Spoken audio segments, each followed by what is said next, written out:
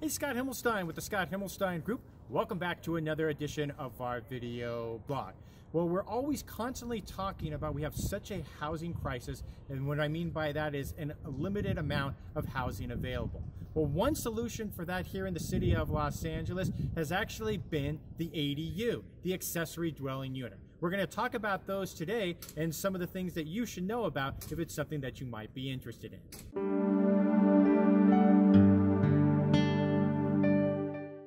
So what's great about these ADUs is that they provide an easy source of rental income for the homeowner, as well as an opportunity for lower rent as provided for the people who actually rent out these units. And more importantly, it provides an opportunity for the cities and the neighborhoods here in Los Angeles that you're, instead of building brand new apartment buildings, that it makes it more manageable density-wise.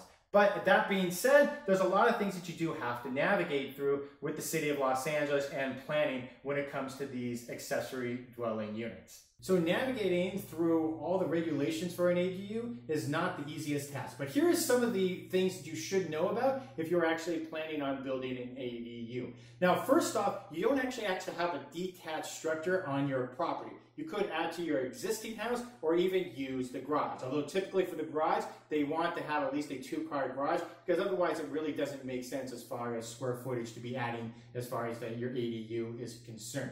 Now, as far as how much you can actually add, the maximum is 1,200 square feet total, and you can't go more than 50% of the total of your actual house. So for example, if you have a 1,000 square foot house, you can't add more than 1,000 square feet. But again, 1,200 is the max. So as far as permits goes, it really comes down to you actually have to submit plans to the Department of Building and Safety. And with those plans in the very beginning, it was almost a couple hours. Now that it's becoming so much more popular with investors to be able to build these ADU units, you're looking at about 2 to 3 weeks before your plans get to actually approved. Now, something to really consider, because a lot of people think that, wow, for $20,000, I can convert my garage and that'll be it. But when you actually take a look at the cost to build these ADU units, it's almost better to actually demolish something than to actually build this ADU unit. And what I mean by that is the cost of construction, because of the rules and regulations from the city who wants everything to be new, so it actually adds a lot of cost.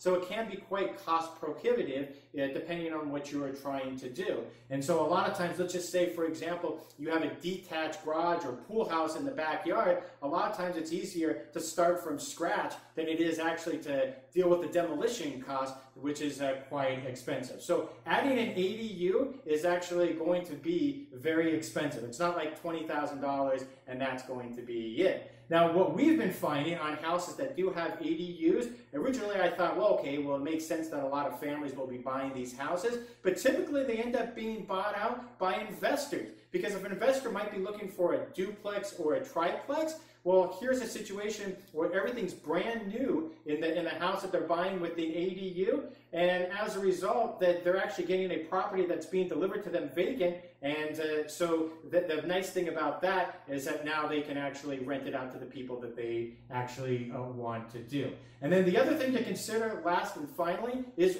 rent control. So by adding this additional unit on your property, so now you're going to be subject to the rules of rent control, especially if the property was built before 1978 here in Los Angeles. So those are just some of the things to consider. There's a lot more in complexity that goes to the ADU units. If you have any more questions about it, give me a call, 818-396-3311, 818-396-3311, and thanks again for watching our video blog.